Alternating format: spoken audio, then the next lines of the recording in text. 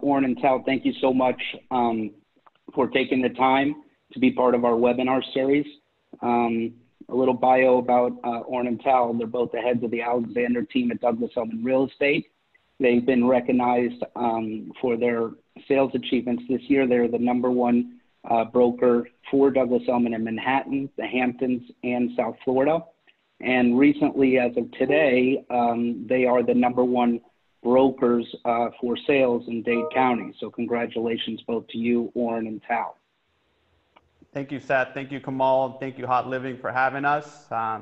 Thank you for giving us an opportunity to speak, as well as giving us an opportunity to put on some suits after a couple weeks. So feels good. Hope you guys and your family are safe. Thank you. As I said, let's just kind of go into the questions that we discussed. Tell us, have you ever been through anything like this before? Tell us what's going on. Well, we started our business in ultimately about summer of 2009, and that was arguably D-Day of the recession in New York City. So we started our business in that moment, and I think this time it feels a little different. It doesn't feel the same as the financial crisis because it's a global pandemic. We're all in this together. And I do feel while things have slowed down, and rightfully so, to really try to flatten that curve, we feel that business will be back, the markets will be back, the economy will be back. So we actually think this is an interesting time and it's creating a real opportunity as there will be deals out there. And this moment of clarity ultimately during quarantine has given us an opportunity to really reflect and strategize and start to think ultimately about our future. Our days, BC, as we like to before Corona, as we like to refer to it, our days were very fast paced. We're always on the go. We're always, working, making deals, and having this opportunity to really reflect and strategize and plan our future has been somewhat good for our overall business. And what has quarantine been like for the Alexander team? I mean, I follow your Instagram. You guys are fishing. You're making good time out of it. So tell us what you guys have been doing, as you said, to be productive during quarantine. Yeah, so the new norm for us right now is we're hanging out here, all us brothers. We're in Miami Beach at our house, just taking it easy. We do have a nice little routine. We like to get up in the morning, wake up, work out, get on the phones, get to work, check in with our clients, and then we like to get another activity in the afternoon, biking of some sort, just a little walk, jog outside. And then we like to prepare dinner together at the house, which has always been nice. So it's been quiet times around here. It's been a few weeks for us. Just a month ago, we were in New York with our friend Alex Sapir, the developer of Arte. Warren was hosting some events in New York to the New York City brokerage. Of course, we had the Ellie's, the award ceremony. But once the mandates came in about pretty much the lockdown, we decided to come and do our quarantine in Miami. Yeah, we've actually been making the most out of it, as we feel it's really important to, at this point, touch base with our clients, check in on them. We've made it a point also to give back. Tal's been spearheading, helping feeding a lot of the healthcare workers in the local hospitals. We're all trying to do our part, and ultimately, hopefully, we'll all be out of this together very soon. So tell us, because you specialize obviously in New York, Hamptons, and Miami, what's going on in those three markets? Are they all the same? Is there different pockets of clients? What are your clients saying, or what's your thoughts? So I'll start with Miami. Local hospitals. So regarding Miami, day one of quarantine, it was really important for us to help our clients that were looking to move and find new places to be during the quarantine. So Tal was focused on the Hampton market. He was helping our clients relocate. We did about 7 leases to clients that were relocating for the quarantine. In Miami, we did about 5 leases of clients looking to relocate. From there, we managed to work on deals that we had pending that were in contract. We saw, obviously, it shifted a lot of the dynamics. In Miami last month, we managed to close 4 sales in over $30 million, which we're very happy to be able to get them done during this period of time. The Miami market, actually, I don't think it has gone down, at least not for the single family homes. I think what we're seeing now is a shift in dynamic of what people and what their focus and their needs are when purchasing a home. So to give you some examples of that, in just this last month, the month of March, there was 2 sales down in the Gables Estates area, which were for north of $40 million that went under contract, which is obviously, we all know Gables Estates, where you have huge lots, acres, as well as, a lot of water frontage. So that neighborhood in general, the last couple of years has been quite stagnant. There hasn't been many transactions. So to see 2 significant sales shows you that there's a shift going on. We also saw here in Miami Beach, 2 significant properties on the Sunset Islands. One sold for $14 million and one's under contract for over $15 million. Those are for 2 lots, and those deals closed and went into contract just, in about a week ago. North in Palm Beach, there was 2 major sales also last month, north of $40 million. So I think the shift we're going to be seeing and is going to continue to play out as I believe we have a new norm taking place. And that's going to be a lot of people focusing on single family homes. People that were normally sacrificing square footage to be in the best location now rather have that yard, rather have that extra square footage, even if it's 20, 30 minutes from what they consider the heart or the greatest location. I'll let Tal speak a little bit about New York. Yeah, so New York's a little bit of a different situation. New York City has sort of become the epicenter of the virus because of the density and the way we live. But basically what's taken place over the last month is, first off, there are no showings taking place, no showings that I'm aware of. I reached out to my team right when the mandate came in, let them know that there will be no showings, calling up all of our sellers, letting them know what's taking place, what proper protocol will be. Then with regards to actual deals happening, so over the last 2 weeks, the Olshan report, which comes out every Monday and tracks the market in real time, there have been 4 contracts signed over $4 million over the last 2 weeks. But if you read the backstory on those buyers actually saw the apartments physically before the crisis happened, and were sort of on the sidelines. Maybe they made a better deal because they signed the contract while everything was shut down. But there's very little activity at the moment. Of course, there are virtual showings, things like that taking place, but especially in the higher price points, I still am a big believer that these buyers will need to walk through the apartments and actually physically see the views, the light, the exposures, things like that. I just want to make sure everybody understands that before the crisis, the market was up. The market was up until the end of February, about 15% year over year. I was seeing it in my business. We had a great start to the year. And, until, of course, the crisis came along, things were selling. And I do believe when this is done and we're allowed to get back to our normal work lives and get back to business, that things will come back. With regards to inventory is down tremendously. It's down 85% year over year. So, and that's just tracking new inventory coming to market. That's not even tracking what people are pulling off the market from listings that we're on. So very little new inventory coming to market, and a lot of people pulling their listings. So that's what's going on in New York City in a nutshell. With regards to the Hamptons, as my brother said, we were able to secure a few houses for some of our clients. I've been getting some really funny requests, which we try to go above and beyond for our clients. Things like, hey, can you make sure the fridge is full when I get there?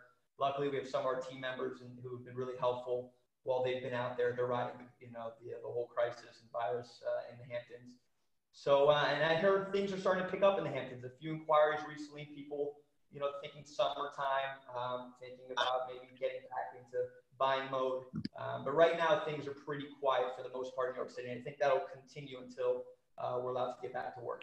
Yeah, I think it's important to understand that ultimately, since the last financial crisis of 2008, there was a huge shift of urbanization, of people, that were leaving sort of the suburb areas, rural areas, to move into the city, move to more densely populated locations. And those suburbs really haven't recovered for the last 12 years.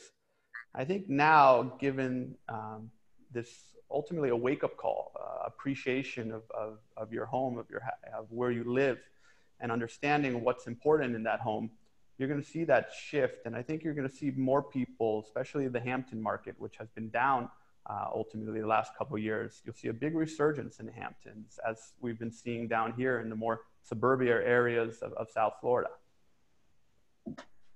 You guys obviously have a lot of buyers and sellers that are probably asking a lot of questions. What are you advising your sellers right now, or what are you telling your sellers? Yeah, it's a great question, because our job did become harder. And I say that because our job is ultimately to bridge a gap, right? We have buyers and sellers, and our job is to get a meeting of the minds. And that gap grew, right? Buyers are always looking for an excuse to offer less and to get a lower price. And obviously this creates an amazing excuse for them. And obviously sellers always think their homes are worth more. And our job did get tougher. Now, what we're advising our buyers and sellers is our buyers need to understand that, as I mentioned previously, people, while sure, a lot of people have lost jobs, unfortunately, and a lot of people have lost a lot of money. That is true. But people also, as I mentioned, have found or have gained a new understanding or appreciation for their home. So now there is this sort of rush to these prime properties where people are putting a bigger weight and willing to spend more money on their actual home. So that's kind of, in my opinion, equalized it. So I think in general, we'll see what happens in the next 2-3 months. As I think today we're like to look at everything in 30, 60, 90. And if you understand what's ultimately going to happen between the discrepancy of that gap between buyers and sellers, it's going to be up to us to really try to bridge that gap. And how about you, Tal, for the New York market? What are you telling? Yeah, so, we signed up a few new exclusives right before the crisis came up. We decided to hold back on listing those apartments, but we've still been marketing them behind the scenes from, just pick up the phones. A few of these buildings, we know who the brokers are that have buyers for a lot of these buildings, reaching out to them, making sure they understand about the opportunity, letting buyers that we're working with know that what's coming up, things like that. So we've been holding off on launching anything new. With regards to buyers, which, I'm speaking to a handful of them. I think a few are actually watching the segment right now. I've told them, and I'll say it again, it's a good opportunity now because we know we're in a crisis now. And I do think that there are sellers out there and even some developers who understand that and will probably discount a little bit more because of that. But who's to say in 2-3 months from now that we're not back to normal and the stock market has recovered? I mean, we've had a huge rally this week. I don't know what it's at right now, but last I checked, it was up 450 points for the day. So, a month, 2 months from now, who knows? This could be somewhat behind us in the sense that we're back to work and people are feeling good about the economy. Of course, I don't think that the crisis is going to be completely over until we have a vaccine. And I believe that's going to take a little bit longer. But there's no question about it that the unknown is now. So, Oren, I saw last week on your Instagram you were doing a virtual showing with another broker. What are you guys doing? I mean, you guys are obviously involved a lot with technology. What are you guys doing, showing your homes, or if clients do have a request? Yeah, so I was actually at that showing. I was showing a buyer who's in Greenwich, Connecticut, and he's interested in purchasing a home down in Miami. And we were basically narrowing down a couple options so that as soon as he has the ability to travel and when we're back to sort of normal, we'll get him in there, and we've narrowed it down now to 2 properties. For us, at the Alexander team, we've been really focused on technology and really in our marketing. And we've been doing that for quite some time. I know that we've been working with Lifestyle Productions, who are good friends of ours, and for over 5 years now, and making sure that all of our listings get videos. And for almost 4 years now, I've been working with virtual reality for shooting for our top listings in virtual reality. I think maybe Seth or Kamal, you remember me bringing my my virtual reality headset on some of those JetSmarter planes that we were on, and I remember, yeah. And being able to really feel the space. So for us, we've been focused on that for a long, long time, and it's really important to showcase a property. But ultimately, especially at the price points that we're dealing with, this will help the narrow down. But the client's going to want to walk the space, want to feel it, touch it, sit on the couch, observe the view from there, and so forth. So it definitely helps, and it helps us in times like these more. But it's definitely no substitute for a proper showing. And you spoke about the event you did with Alex in New York, Alex Sapir. You guys represent new developments. Tell us more about the projects that you guys have that you guys are representing right now. So new development is a key part of our business, and it's actually something that I would say we really enjoy because we love the process. We love to be involved early and work with the architects and designers and developers in sort of curating and crafting a product. So one of our first projects was the Faina House, and I started that project when I was 25 years old, and that was obviously a huge success. And from there, I managed to also work on the pre-development and the sales of 87 Park, which is an incredible project by Renzo Piano and Terra Group, which I'm sure you've been reading about lately as they've had their closings with some significant trades. I believe just last week, the lower penthouse sold for $18 million, and we're very proud to have represented our own buyers in that project. I think we've done the most sales to date in that project. In New York, we're currently, we did handle the sales for 565 Broome, which was really like a sister project to 87 Park, which also designed by Renzo Piano and developed by Beatsy Partners. We're currently in New York, we're working on 3 incredible projects, one being the Steinway, 111 West 57th, the Beckford, as well as recently we just launched the Waldorf Astoria. And I'll let Tal speak a little bit more about those developments in New York.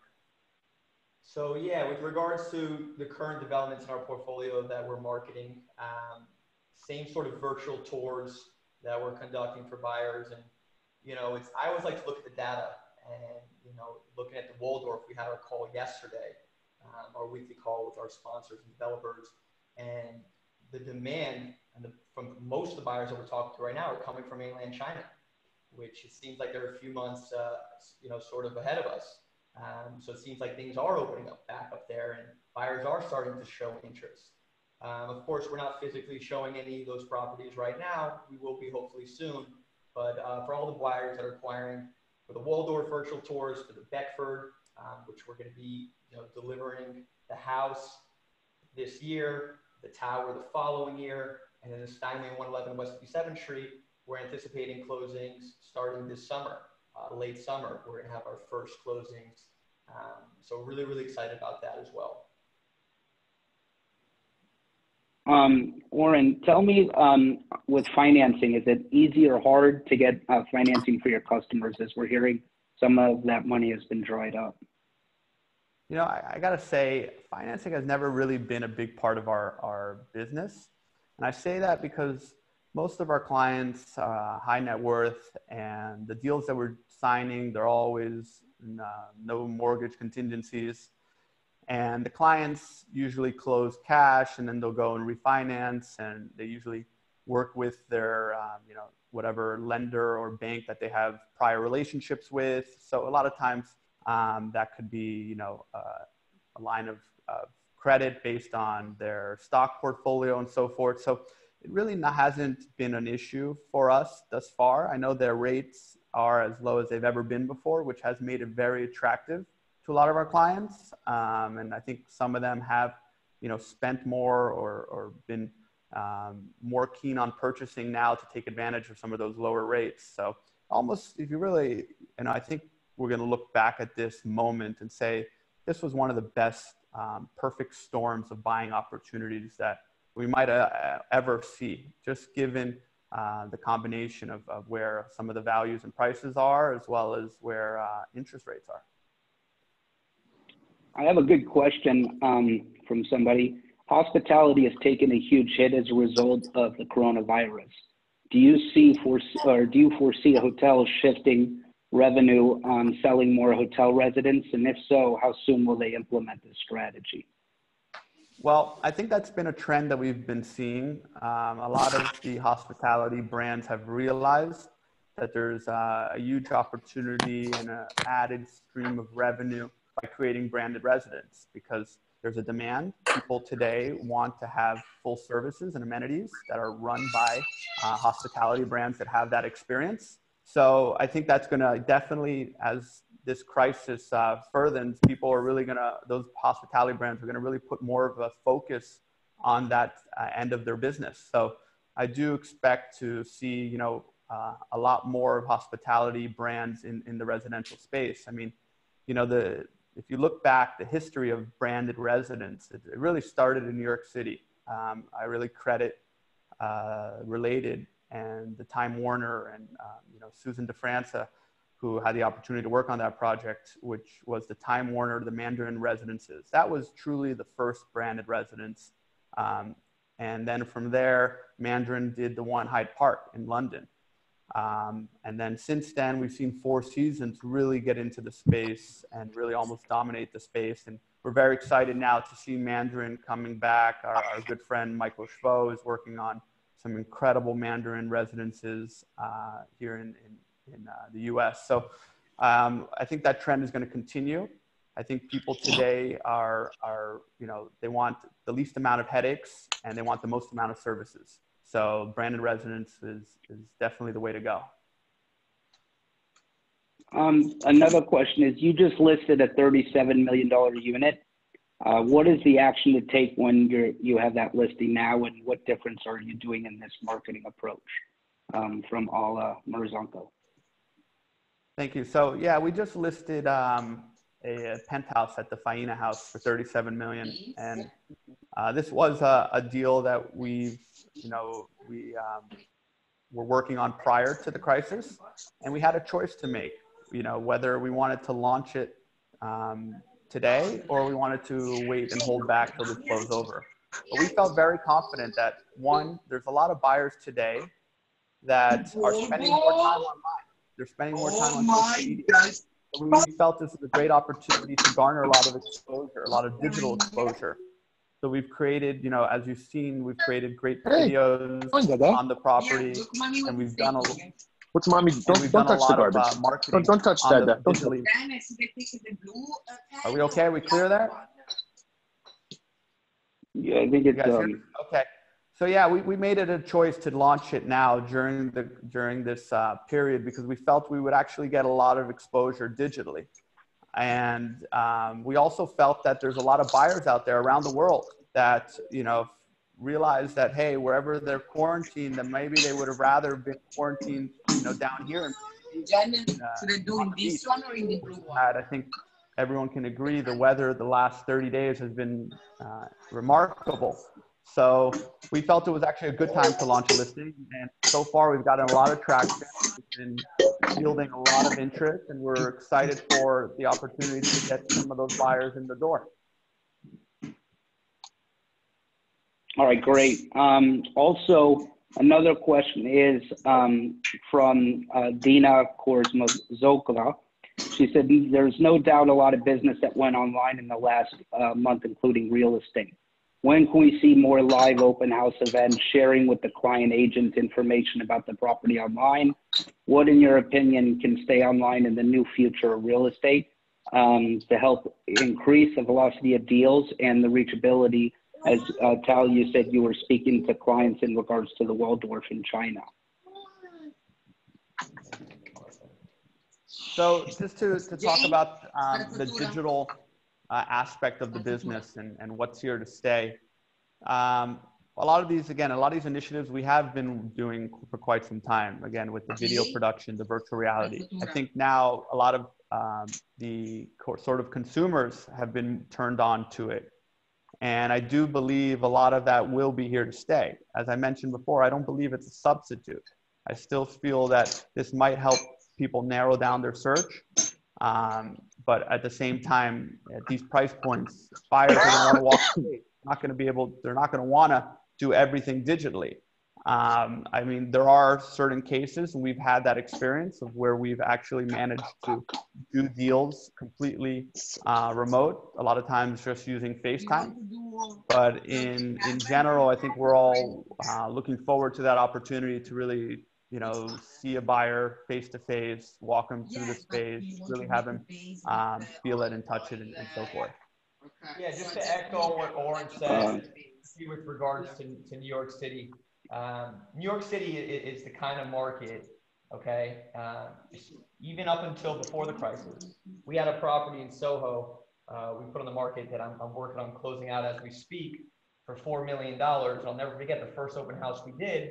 There was 75, 80 people there. This apartment, by the way, is 1,200 square feet.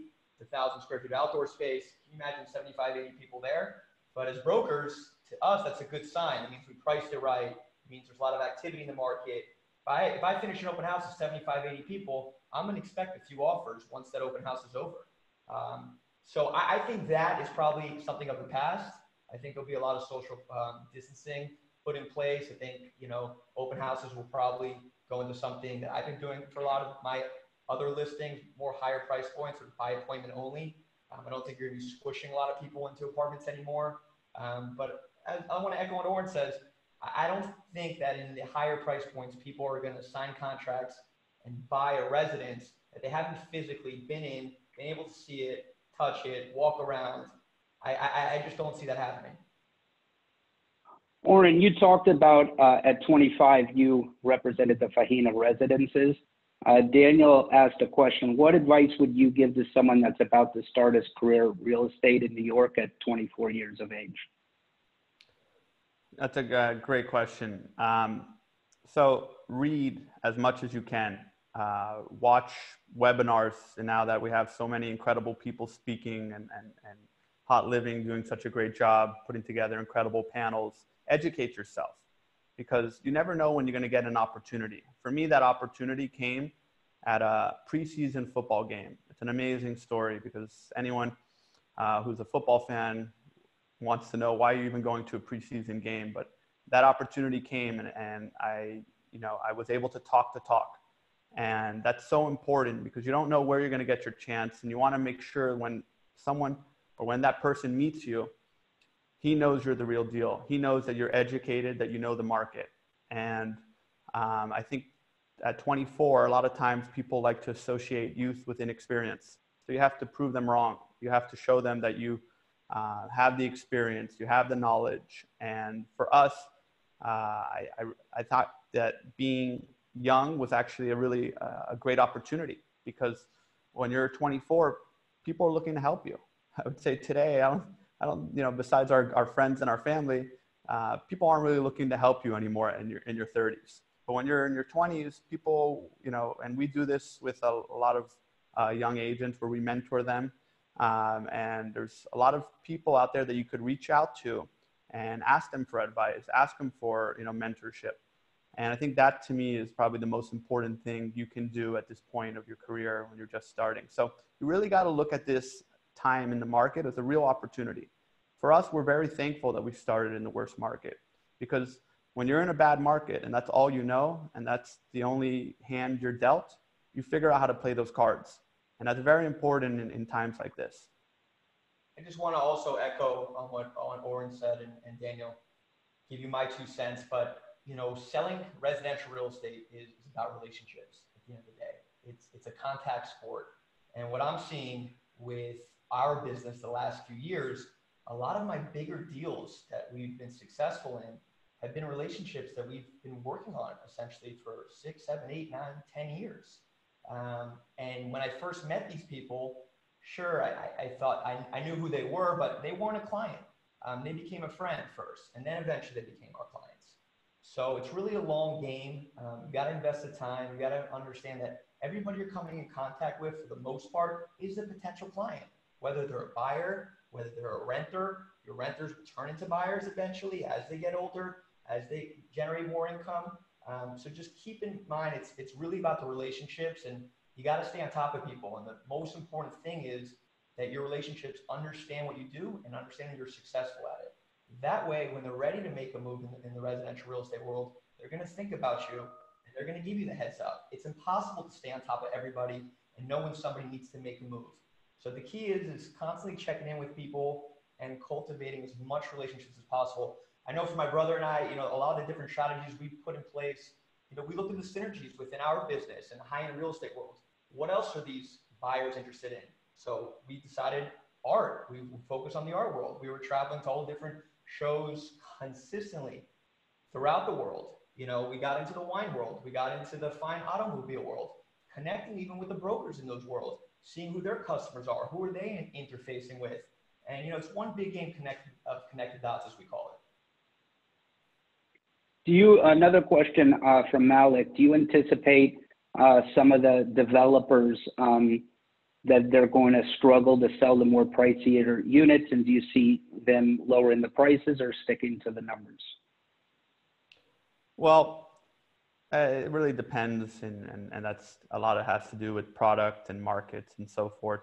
But in general, we believe that as a buyer, you're more likely to get a deal from a developer, especially one that's sitting on a lot of inventory. As we know, inventory is usually tied to some sort of loans, of which have some sort of term, maturity dates, and so forth. And those dates need to be met. And a lot of times, in times like this, developers are willing to discount to increase velocity and ultimately to get a project finished. So it's really case by case. But in general, what we're seeing, and this is something we've seen throughout our careers, is that the real trophies, the really significant projects, product, you're not going to get a significant discount. And that's because they don't merit it. We've realized, and the market realizes, what is a Class A piece of real estate. And ultimately, those types of assets, you can't get a significant discount off of it. But in general, I think we will start to see bigger discounts from developers over the next couple months. I mean, obviously, you don't have a crystal ball, but if you had to give your predictions, how do you think the remainder of 2020 is going to play out in the markets that you guys specialize in? Obviously, they're different: Miami, New York, and Hampton. So I'll just talk on New York. I'm predicting once this is somewhat over and we're out of the house, I think we're going to have a lot of pent up demand. People need to move at the end of the day. That's why people make purchases, whether they're need more space, they're downsizing, they're relocating, whatever the case may be. People need to move. I'm getting phone calls right now. I'm working on rentals for my clients. I've got lease expirations coming up. People need to move. There's going to be a lot of pent-up demand because at this point in time, I don't believe anybody's moving for the most part. I do think prices will bounce back. I think if you look at the history of some of the other crises New York City's faced, most recently the financial crisis in 2008. Of course, there was 9/11 even before that, which is really before my time, but I've spoken to enough of my peers and people in the business who did experience 9/11. And, it was really the first few months was the most and best opportunity. And then what happened is New York City, all that pent up demand, a few months into it, the market really rebounded. And not only did it rebound, but it rebounded even stronger than where it was previously. So that's what I'm predicting, sort of we head into the late summer months of 2020 and carrying into the fall and winter. Yeah, and just to touch on that in regards to Miami, I think this is a very unfortunate crisis that we're all going through. But I do feel that South Florida has the most to gain out of it. And I say that because people are putting a big value on their time and their home. And the lifestyle in Miami, I think we can all agree, is unbeatable. So I do feel the Miami market, while I'm sure there will be opportunities and certain deals, depending on case by case on each seller's financial standings, I do feel overall the market in Miami as we close out 2020, we'll close out up on top. So we're excited. We're ready. We have amazing inventory that we're excited to, for this to pass and for us to be able to go out back to the market and really start showing some of these incredible properties. What about the Hamptons? Do you think with travel being different, do you think Hamptons is going to be on fire? What are you hearing from your clients? Yeah, so what's happened in the Hamptons, usually people look for, Memorial to Labor Day rentals. That's considered the entire season. Some people like to come in, just take a month, whether it's July, August is always the most expensive month. It's always the busiest month. A lot of the, city slickers like to move out for the entire month of August.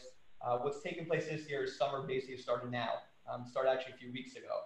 So most of our clients were looking to snatch up rentals right when, this whole thing hit, early March, and basically secure the rental up until Labor Day.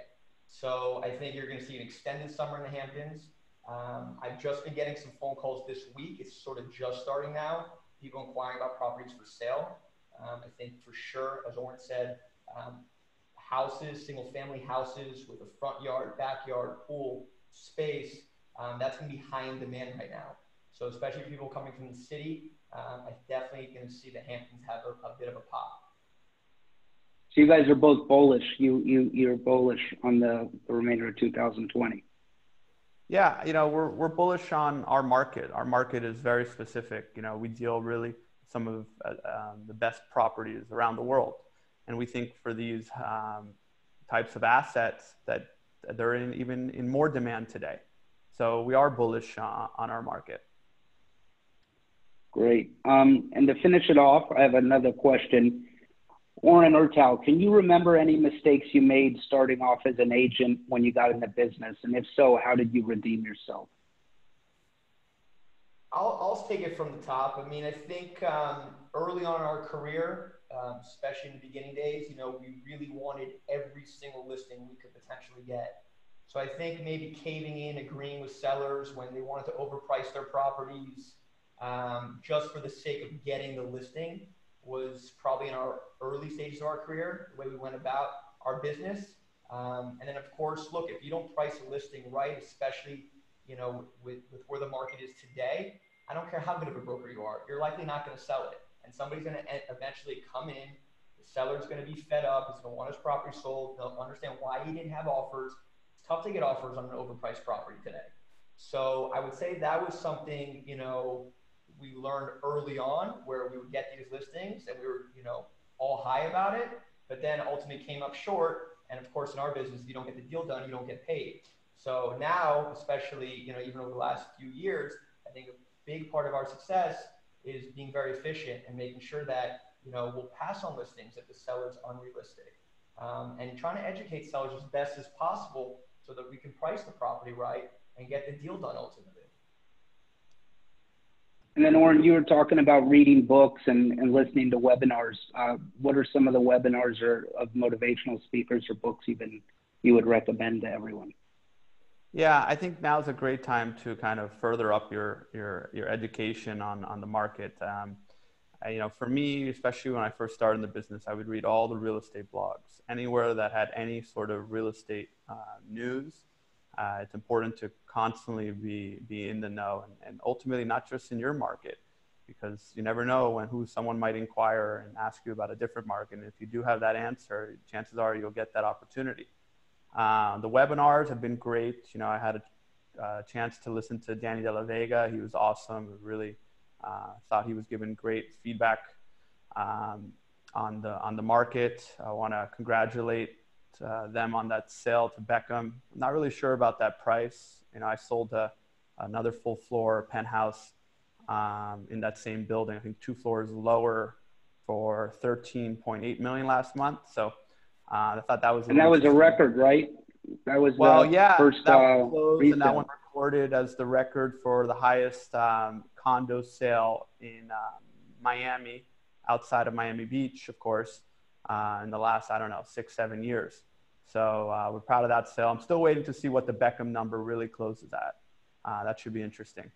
But yeah, I think these webinars are great. I really, I applaud Seth and Kamal and the rest of the Hot Living team for really putting these on. They're really helpful, and I really enjoy them myself. Douglas Elliman has done a great job putting together some town halls and webinars, which have been also very insightful and helpful. So, it's a great time to really take the time and educate yourself and learn as much as you can. I also think it's a great time to learn a new hobby.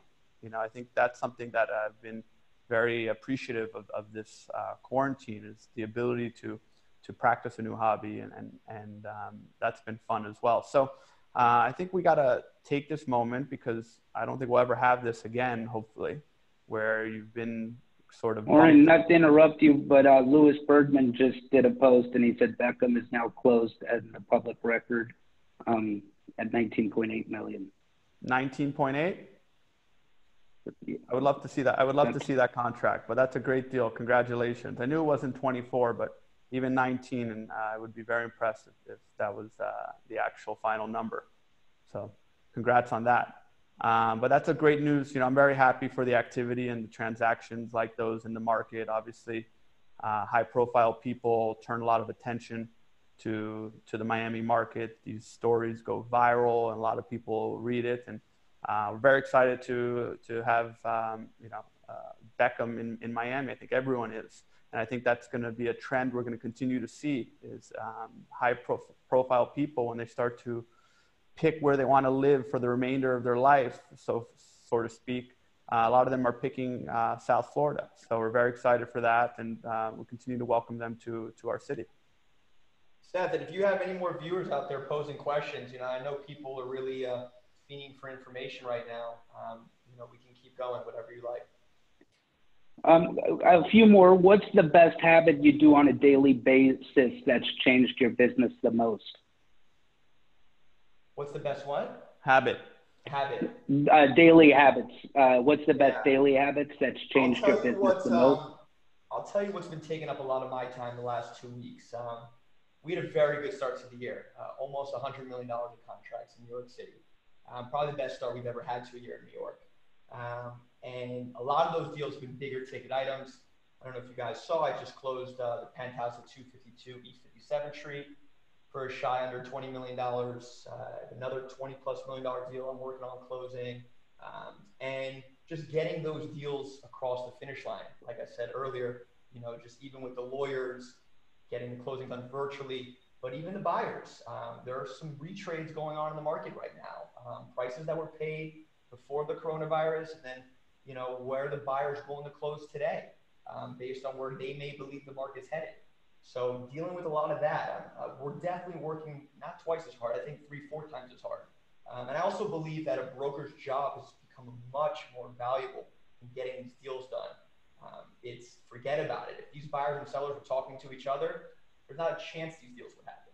So, I'm working a lot on just getting these deals over the finish line and closed out, and it's been taking a lot of my time the last few weeks. But the habit, I would say, is communication. You've got to be in constant contact with your clients. You have to, even if you don't have anything to report to a seller, send them information of other sales, of what's happening in the market. I always believe that the most important thing you can do for your relationship with one of your sellers is just stay in touch and constantly update them. So that's really important, and I think every broker should really, focus on making that a habit. Cesar Estefan from Douglas Elliman Houston, he just asked, what advice do you guys have trying to pitch a super prime listing when you haven't listed in that price range yet? So great question. And that's something that, we faced early on in our career. And my advice is don't be a hero. I'm sure the person, whoever is considered to be one of the market leaders in your market in Texas, if you approached them and you said, hey, I have this lead, why don't we go pitch this together? You'd rather get 50% of that than not have none of that. And we do that all the time here. And we welcome any agents, in South Florida, whether you're with my company or not with Douglas Elliman, and you have an opportunity, call me up, and I'll go pitch it with you, and we could share that listing. And I think that's really important, especially for some of the younger agents, is like, don't be a hero. It's really important to get a piece of that deal versus none of that deal. Well, again, Oren and Tal, I know you guys are really busy. I appreciate both your time. Tal, I actually want to highlight something because earlier you mentioned that in these times you guys are doing some stuff. I know, Tal, I saw on Facebook you are giving back. I don't know if it's a personal effort or part of a national effort. If there's something you can tell us, and maybe all of us on this call could help you join your efforts. But I found it was very noble. So Mount Sinai Hospital, it's the hospital my brothers and I were all born at. My parents are founding members. It's like 5 minutes away from our house. You know, just trying to do what we can. We're going to feed the nurses tomorrow. We have 125 lunches. We're going to make it a consistent basis around here. I'm taking tomorrow. My brothers are going to take a few days next week. I've started a group chat with a lot of my friends that are down here in Miami who wants to get involved. It's really not much besides the nurses who are on the front lines. All these local businesses that I'm speaking to, they're all suffering big time. The ones that are still in business are in business because they want to feed their employees. It's not about them trying to make a dollar here, trying to keep their business afloat and continue to feed their employees that are family probably, especially for these small businesses. So we're going to take a different small business every day and feed, you know, the various hospitals, starting with Mount Sinai. So whoever wants to get involved, gladly welcome you. Send me an email or note. I'm easy to reach.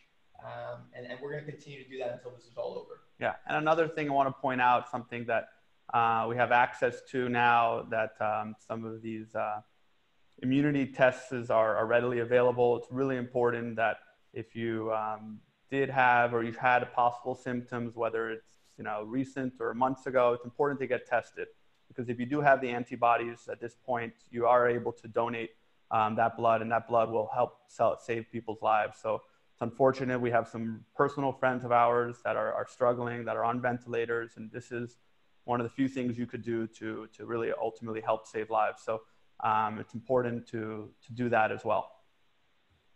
Well, thank you on your noble efforts. Being able to witness your rise and growth over the past decade has been nothing short of impressive. And what I appreciate is you guys live life to the fullest, from a work perspective, a personal perspective, most importantly, family and giving back.